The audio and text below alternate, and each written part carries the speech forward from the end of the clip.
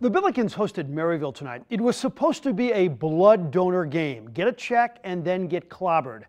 Maryville did not get the script, and the Billikens were without Hassan French and Gibson Jimerson. We had a ball game, folks.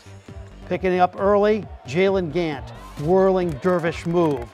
Desmond McDaniel will stop and pop and drain the three. The Saints hit 10 of their first 15 field goals and took the lead. Mark Stricker says, let's win this thing. Bonnie Tyler had a song, Holding Out for a Hero, and that hero tonight for the Billikens, Terrence Hargrove. Jordan Goodwin had another remarkable stat line, a 6'3" guard, 18 points, 15 rebounds. Hargrove had his coming out party, 27 points on a stunning 6 dunks. Maryville would not let up. Parker Long got it, but not enough. Hargrove was running like he was in high school. SLU wins 82-69. Talk to us. Any dunk I do always gets me going. I mean, you know, I love to entertain the crowd, show the crowd what I can do, you know.